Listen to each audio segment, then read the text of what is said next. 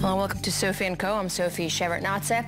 Talk of UFOs hovering in the skies have been exciting researchers and the general public for decades.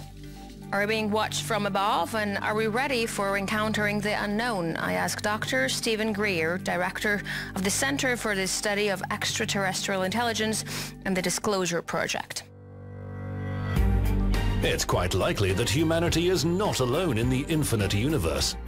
That somewhere among the myriad planets, there is another full of life. And someday, we may meet those who live there. But has that day already been and gone? What are the chances that they are among us now? And why hasn't the world found out?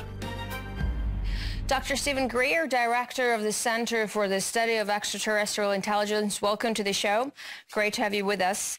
So Dr. Greer, you say that we're not alone in the universe and that there has already been many contacts between us and aliens. You got to admit, though, that for most people, this claim is pretty far out. I mean, what can be done to prove once and for all that the aliens are real and already discovered? Well, that's a great question, and in fact, that has happened. If you look at, there's a documentary that has just been released in 2017 called Unacknowledged, and it's the first word in Unacknowledged Special Access Projects, which is a term used in the military in the United States for very top secret projects dealing with the UFO and extraterrestrial issue. And you'll see that we have over 950 top secret military people who come forward with testimony, documents, photographs. We have even done analysis on an extraterrestrial biological specimen. And there's incontrovertible evidence that we're being visited. And frankly, everyone in very high-ranking classified projects know this. The public hasn't been told because they've been wanting to keep the secret for reasons of technology and the macroeconomic petrodollar system. The secrecy has really nothing to do with quote-unquote aliens. It has everything to do with geopolitical power and money, as usual. We're going to get to geopolitical power and why we're covering up the aliens because of that. But still, I mean, wouldn't you expect an event of this cosmic magnitude to be pretty much impossible to cover up? It hasn't been. I mean, one of the interesting things, at least in the United States and most countries, more than half the people believe we're being visited. 65% of the public believes that there's intelligent life out there. In fact, 43% of Americans believe that we are currently being visited actively by non-human advanced civilizations. So people use the word cover up, but in reality it's hidden in plain sight. You need to make a distinction between official acknowledgement of something and what the public already knows.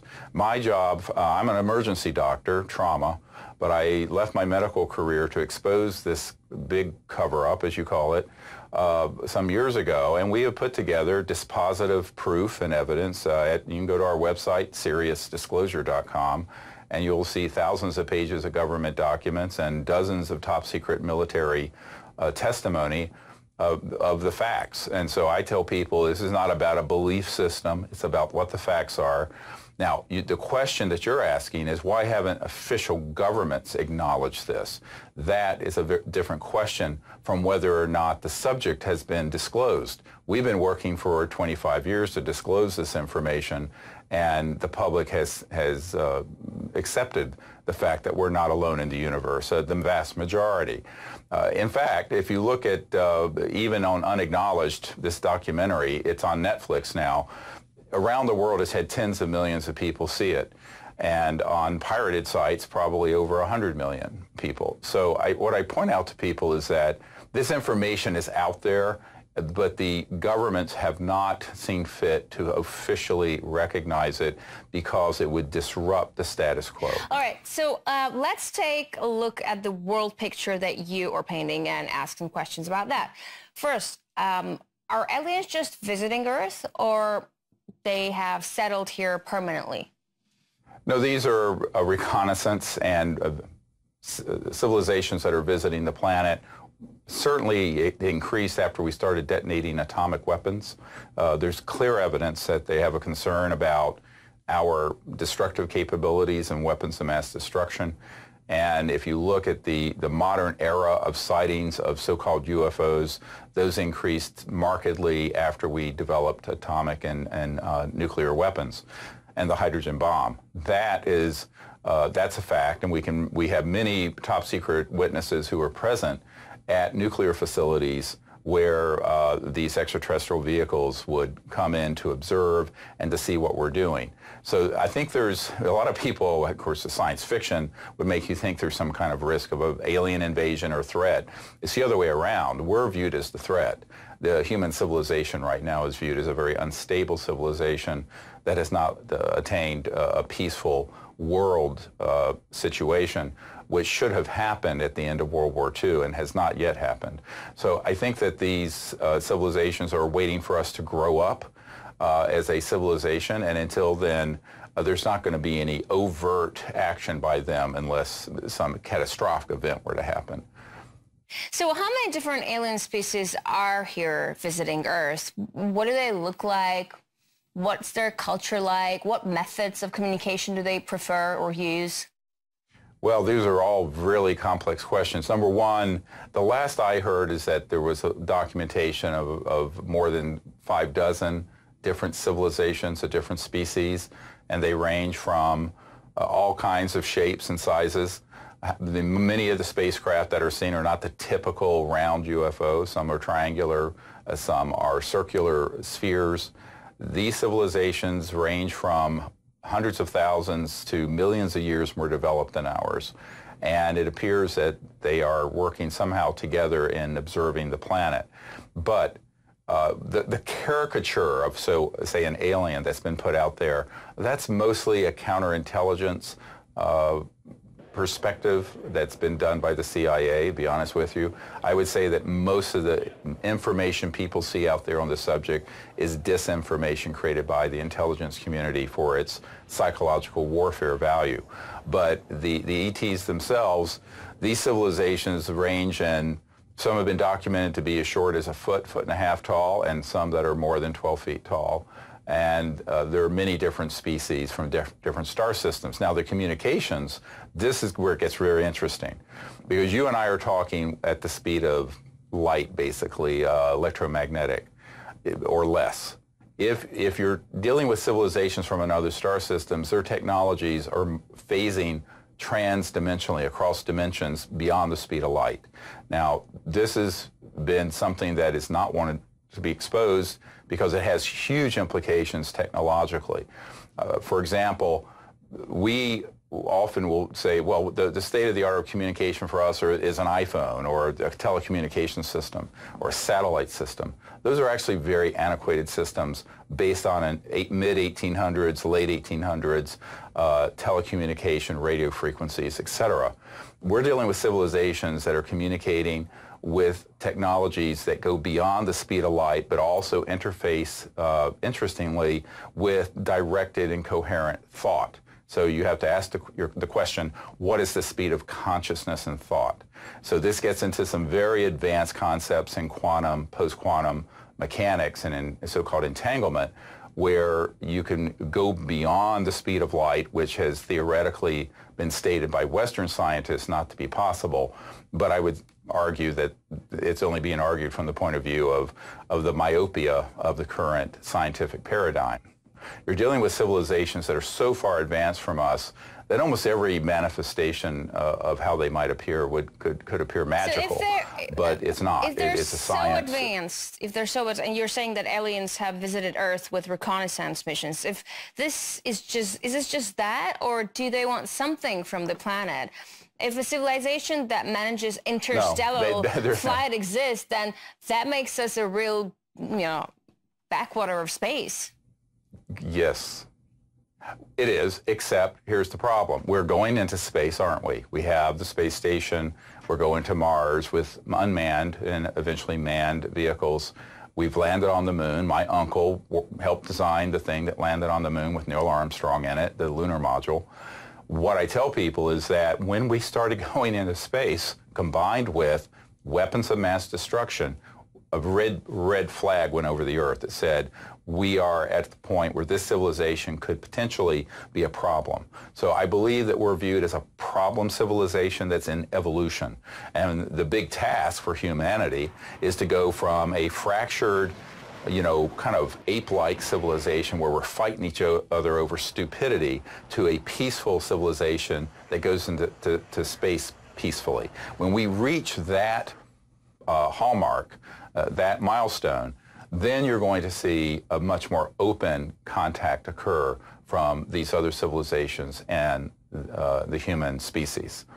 So according to your words, there is this special organization that keeps the lid on the UFO story. But surely aliens would not just stick to America. And if they're out there, other major governments of the world should have been aware of aliens too.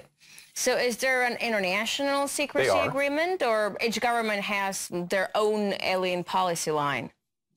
It's a transnational organization. So let me make a distinction between international, something like the United Nations, and transnational. Transnational sort of transcends geopolitical boundaries. And for example, we have documents that show that the old KGB and Soviet USSR had cooperation with U.S. intelligence on this issue back in the darkest days of the Cold War. So, in fact, secrecy on this issue has been maintained by a cooperative entity that is multinational and transnational for many decades. Now, the crown jewel of activity on this subject has been in the United States because of the technology and just, frankly, the macroeconomic clout that the United States possesses. But other countries have certainly had, we've had, for example, Chile and Brazilian military files have opened up recently where they have acknowledged chasing these objects with their jet fighters. We have footage that have been given to us from Chilean generals recently of these ET objects being chased by their jet fighters. In Mexico, we have similar footage. So a number of countries have actually cooperated with opening up their files, but the real research and development projects have been centered in the high-tech corridors in the United States and in very classified projects, which are properly known as unacknowledged special access projects, or a USAP. And there are corollaries to those in Canada and the United States, the United Kingdom, and I would presuppose, to some extent, in Russia and China, although to a lesser degree. Certainly countries all over the world have a prevailing interest in having this information come out because the big talk is about climate change, so-called global warming, and resource depletion. The fact of the matter is the technologies for going from one star system to another involves very advanced science and physics that would get us off of oil, gas, and coal very quickly. But therein lies the problem. It's a multi-trillion-dollar economic question of bringing out this information. If you acknowledge that we're not alone in the universe and they're here, the first thing a scientist is going to say to any government official is, what technology are they using to get here? When they ask that question, it will be answered. When it's answered, it's the end of oil.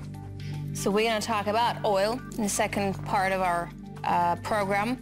We're going to take a short break right now. We'll be back with Dr. Stephen Greer, Director of the Center for the Study of Extraterrestrial Intelligence, discussing our prospects of finding alien life forms anytime soon. Stay with us. And we're back with Dr. Stephen Greer, Director of the Center for the Study of Extraterrestrial Intelligence, discussing whether alien life is fact or fancy. So the documentary based on your book series starts with a premise that the power of oil corporations is what is behind an unfair financial system that benefits the few and leaves the American middle class in the dust. Is this whole UFO thing really your way of expressing extreme frustration with what is going on in the normal world? No, it's just an acknowledgement that the world is a faint shadow of what it could be if the technologies that were developed over the last 50 years in classified projects were being used. We're all using jets and cars using oil and gas, and we don't need them. We haven't needed them for decades. It's a decision that's been made because to bring out these new technologies would be too disruptive to the current macroeconomic system. And I think this is a debate that needs to be joined because increasingly people are concerned about the climate change and pollution and deaths related to air pollution. These are all solvable problems, but they're not going to be solved by tinkering around the edges with solar power or wind power. We need really bold new scientific discoveries that have been studied for many decades in classified projects brought forward to benefit the human species. So one of your main theories you're saying earlier is that the powers that be don't want the public to know because of oil revenues. Alien technology would kill oil business, but some governments like oil revenues and then others don't. For instance, China would be very happy if it didn't have to buy oil. So it can't all be about that, can it? It's about the macroeconomic system that is dependent on the petrodollar system. And that's from Bretton Woods at the end of World War II, if you look at history. So it's not just even countries that are not oil net exporters, for example, like China or Japan. They're tied into a macroeconomic system that is very dependent on the current energy and industrial paradigm, and in particular the petrodollar. So these are things that would change very quickly with the disclosure of the fact that we're not alone in the universe, and we've been studying and have figured out how these machines operate. Let's be very frank. They're not using Exxon Jet A fuel or Russian oil or Saudi oil to go from one star system to another. This is common sense. And the people I've spoken to in the research and development world in classified projects, and as I mentioned, we have over 900 of these top secret whistleblowers on our team. It's quite clear that these technologies have been fully developed, but bringing them out would disrupt the status quo. And so big economic interests all over the world would have to adapt very quickly to a whole new economic system. So you also say that American president is not being told about all such findings. You even prepared a special briefing for President Obama, and you spoke before Congress. How did it go? Well, you know, what I found is everyone wants to know. I'm in Washington right now about this issue. This is the biggest non-secret there ever was. Everyone knows this is going on. All the way back to when I was first putting the briefing together for President Clinton and his CIA director, it was well known that there were deep secrets on this issue, but for the most part, the elected officials, at least in this country, aren't given control over those projects. If you doubt this, go remember what Jimmy Carter said after he became president when he tried to look into this. And President Carter said that when someone asked what it's like being the most powerful man in the world, he said, I wasn't that man because there were things that they would not tell me about and I had no control over. So this is a really big problem for democracy and for governance all over the world, this level of secrecy. And it's reached the point, at least in the United States, in the United Kingdom, and a number of other countries, where the secrecy is in of itself criminal. I'm saying this very specifically, and has subverted the Constitution and the rule of law and proper oversight. And this is what we found with the President Obama and with Clinton. Also, if you look all the way back to the time of Eisenhower, he got very frustrated dealing with this issue, and this is why he made the famous speech, "Beware the military-industrial complex." He was a general. He was not anti-military, nor am I. I'm from a military family.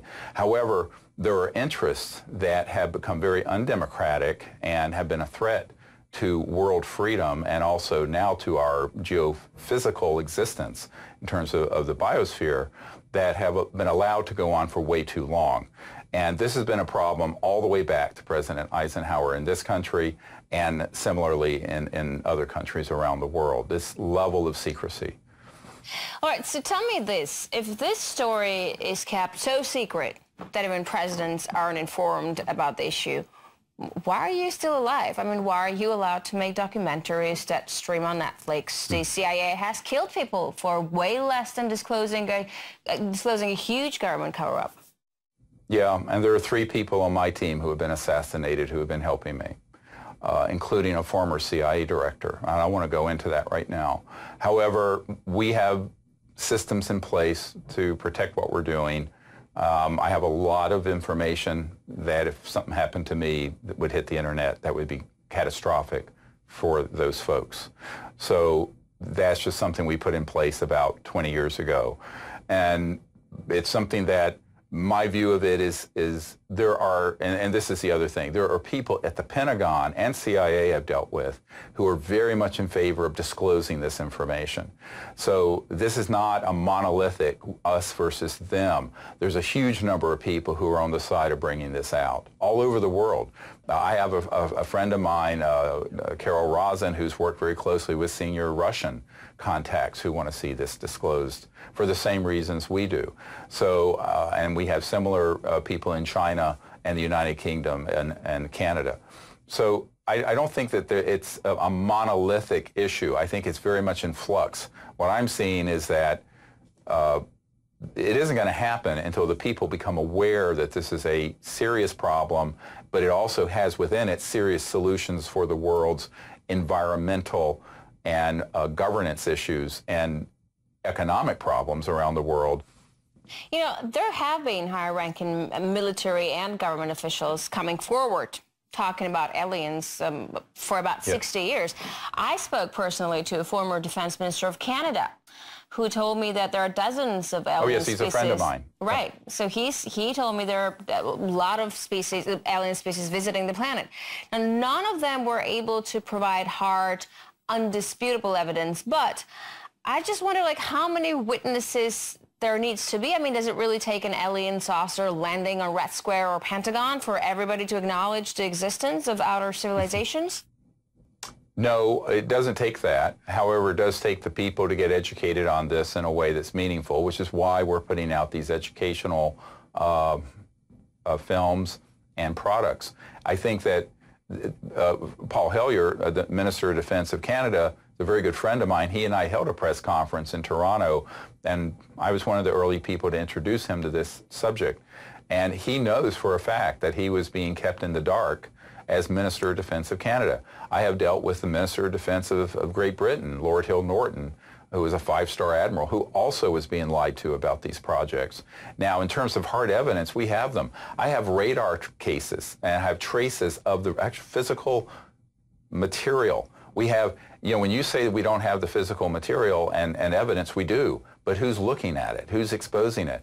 Like, there should be a series of shows that does nothing but put that forward. That's what we've started to do, because those exist. Not just government documents and testimony, but physical evidence, such as the radar tracings. And recently, the Pentagon released a radar case off the coast of California, where one of our fighter jets tracked one of these objects moving in a way that no conventional aircraft could possibly move. And this was in the New York Times and CNN and elsewhere.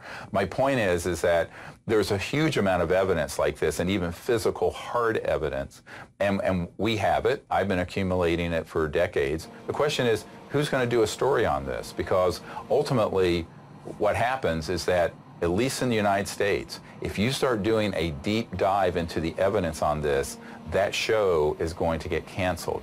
Everyone thinks we have a free press in America. We do not. We have a managed press. And if CNN started drilling down on this subject, they would be told to stand down off of it. And I've seen it happen. ABC News was pursuing this with us. I gave them 35 hours of digital tape of top secret testimony and hard evidence, and the executive producer of ABC News was told, you will not be allowed to do this story. So there's a myth around the world that the media is somehow completely free. The big media and mainstream media is free to do this, and that is not the case. If you look at the documentary Unacknowledged, we have an Air Force intelligence official who said, we used to bring from the U.S. bags of cash to people in the media to secure their cooperation in keeping this stuff secret. Now, this is a fact. This guy's testimony is there for anyone to see. And he was with many years in a classified project at a Kirkland Air Force Base, managing counterintelligence and trying to stop leaks on this issue. So these facts are out there for the public to see now. I hope people will look at it. And I think that people need to understand that we need to create a new type of media that actually is honest and will tell the truth to the public about this. All right, Dr. Greer, thanks a lot for this insight and the interview. We were talking to Dr. Stephen Greer, Director of the Center for the Study of Extraterrestrial Intelligence, talking about alien civilizations and our prospects to get in contact with them anytime soon. That's it for this edition of Sophie & Co. I'll see you next time. Thank you.